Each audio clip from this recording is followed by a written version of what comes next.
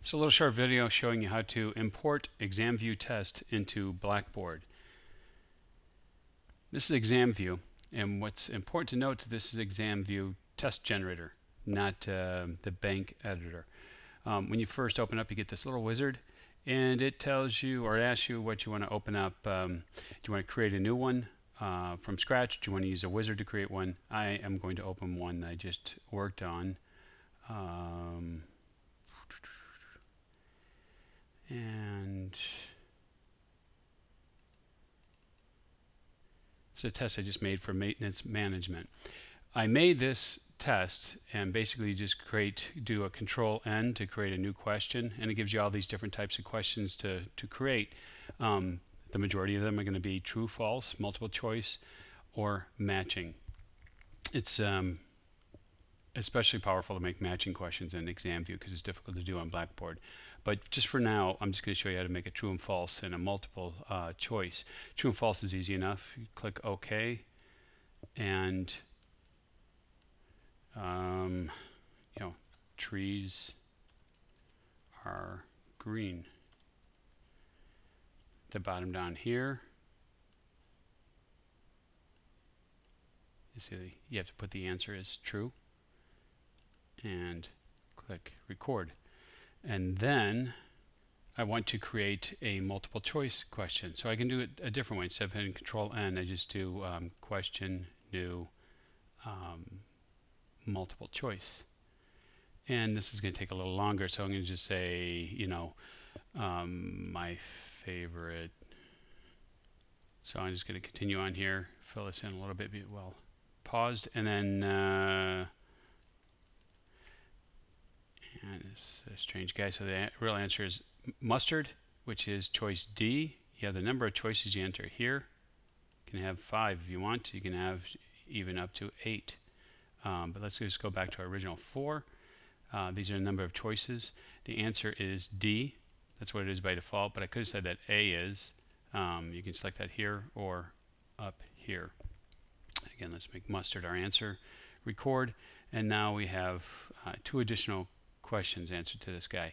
If I want to add images, you can add images to the questions as well. The handle's a lot easier than on Blackboard. Again, it's just a much easier way of doing this. But for the sake of this, keep this video short, I'll show you now how to export this.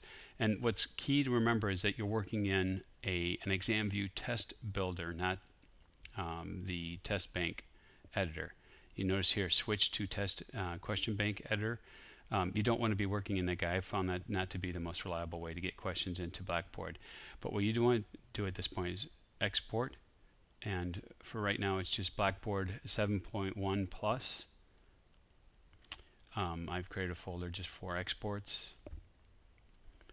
And it creates a zip file.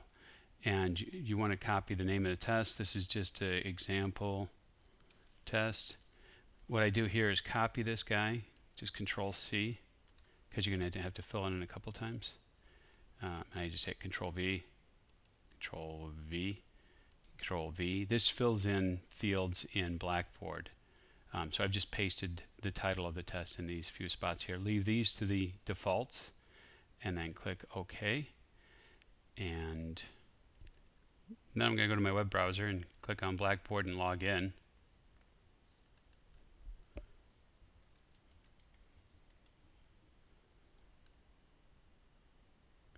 And let's go to the class where I want to import this. Going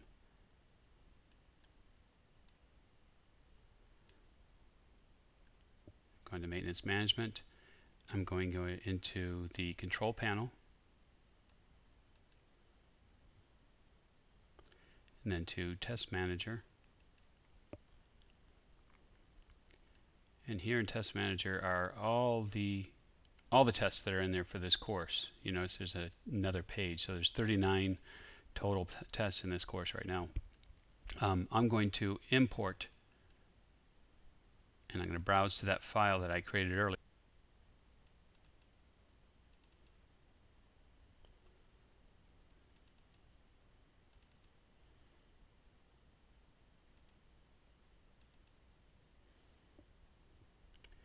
And it was example test. I've browsed to it, I submit,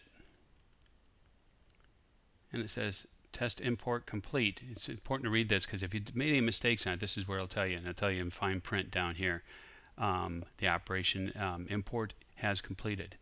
Click OK, and should be at the bottom of this page. Here it is, example test. Here I can modify this guy to make sure that I've got the right settings set up on it. By default, it comes up in with these settings. Let me zoom in a bit here. Hope you can still read that. If I want to modify any one of the questions, I just do that. Click on modify, and I can modify individual questions. Creation settings let you change the default value of points per question and what the students actually see. Like add images if you've submitted images with the test you've imported, you definitely want to click on these fields and click submit. Okay, that's importing a quiz. That's not deployed now. This isn't deployed in any section of the site, the Blackboard site. It's just in the control panel. Let's zoom in here. Test manager, control panel test manager. That's it.